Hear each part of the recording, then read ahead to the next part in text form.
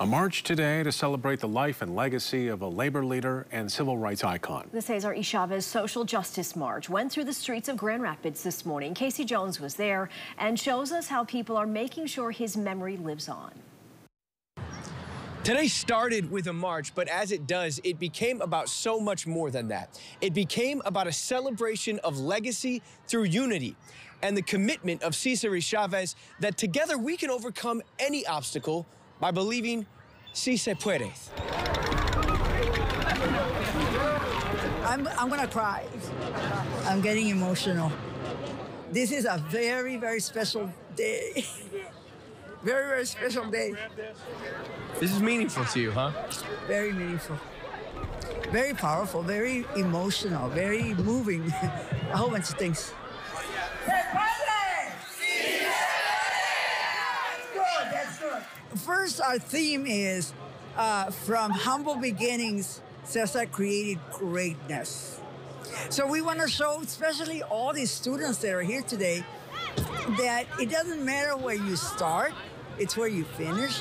Now look at all the people that come to celebrate his life and legacy. It's an inspiring message that is said today, is written today, how important his life and legacy was.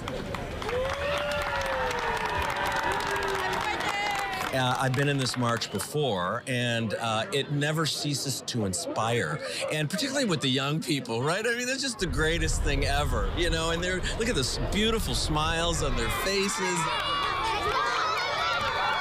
I think it's really important for young people because they're going to follow his as example as a person and to get inspired. And all these kids from Latin America and from Mexico, they can see someone of their own culture fighting for them. So I think it's really important. I feel really supported by my school and by everyone here because they really have space for us and space for our culture. So it's really important. I see an opportunity to overcome the challenges in life. When I talk about two roads, one journey, those roads aren't always straight. So the achievement that we've seen, particularly in the Latino community, dropout rates are down, entrance to college is up, Latino community entrepreneurship is through the roof. And so they have a lot of power. We're going to be talking about that. Use that power for the betterment of yourselves, your community, and for your country. Se puede. Sí, se puede. From humble beginnings, Cesar created greatness. And what I want everybody to take, especially the students, is that si se puede, yes, you can. There's no obstacles in the world that can stop you. It's all about attitude and determination, perseverance, etc.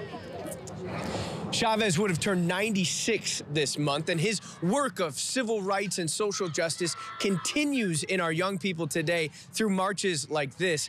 And today was extra special for this march. It was the first time that it took place on Cesar E. Chavez Avenue. Last year, after the street was renamed, the march was rained out. So special meaning and significance this year. For News 8, I'm Casey Jones, connecting with community.